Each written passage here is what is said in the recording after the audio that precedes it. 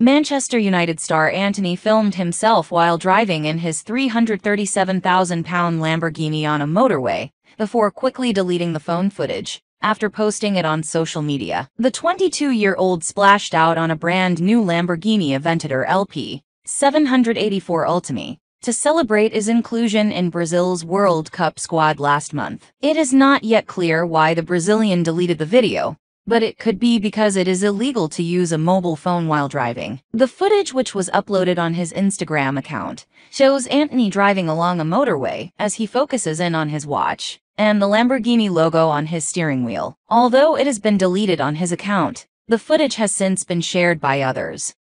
The former Ajax star has recently returned from Qatar, having been a part of the Brazil squad, who were knocked out of the quarter-finals by Croatia on penalties. Antony did not feature much for Brazil in Qatar, and at one point blamed the air conditioning in the stadiums for his illness. In fact, the only game the winger started was against Cameroon, in which tight side lost 1-0. Antony will now turn his attention back to club football, with Manchester United back in Premier League action on December 27 against Nottingham Forest. Antony will hope to continue his fine form for United, having scored 3 times in just 6 Premier League games for the club.